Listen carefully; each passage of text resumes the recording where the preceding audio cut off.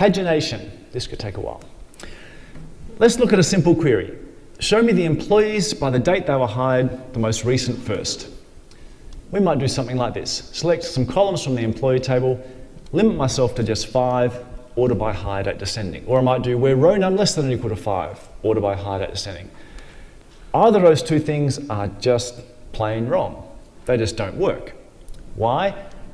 We can almost assume that we're actually processing in the order that we see the items on the screen. Go get me 5 employees.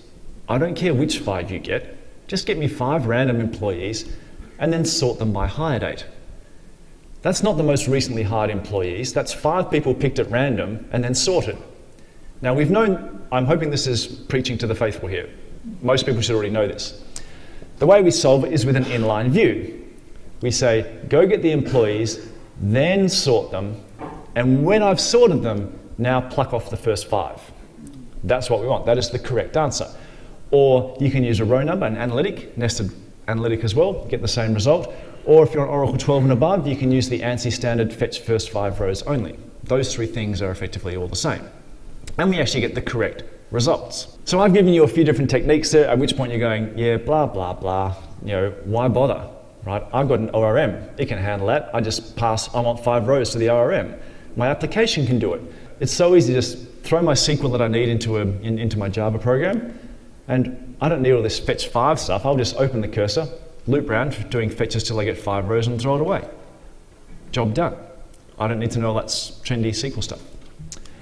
That's a really bad idea. That's a really, really bad idea. Let's prove to you that it's a bad idea. So here's my transaction table. I'm a lazy typist. My transaction table is called TX. Right? It's just lots and lots of copies of the all objects table in Oracle, so it's pretty big. In fact, you can see it's got 10 million rows and it's 1.5 gigabytes in size.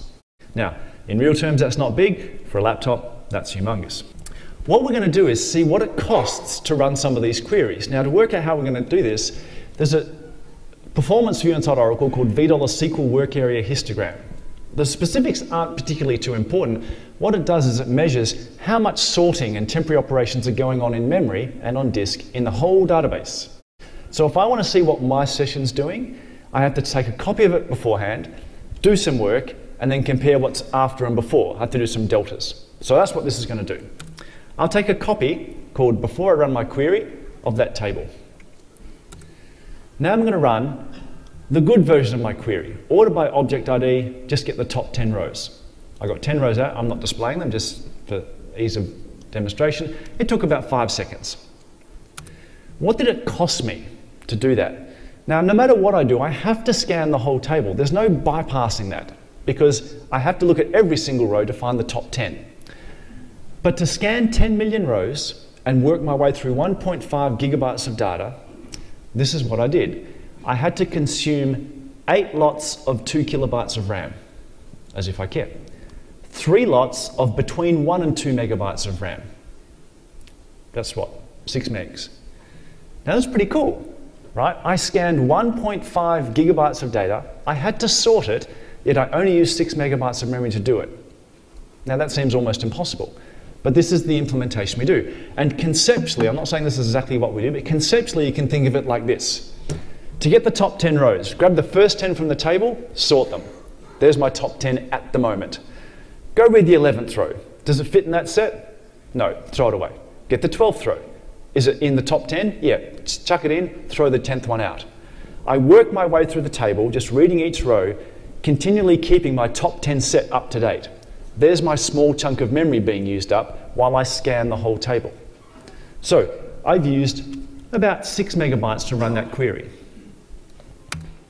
Let's now repeat the thing using the application view. Just go do a sort by and fetch 10 rows. So we'll do it in PL SQL. This is just select star, order by object ID descending, and then fetch 10 rows. I haven't told the database that I'm after the 10 rows, I'm just doing it in code. For a start, it's slower, right? So number one, that's a bad thing.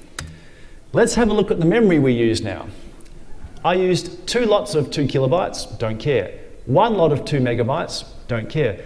And I used 2 lots of between 1 and 2 gigabytes of memory. That's not fun, right? Let's assume it's 1.5, so it's 3 gigabytes of RAM every time I run this query times 500 sessions on my database. There isn't a box that can do that. And tell you what's even worse, the other numbers you may have noticed before were in the delta opt column. That stands for optimal. Optimal use of sorting space means I did it in RAM.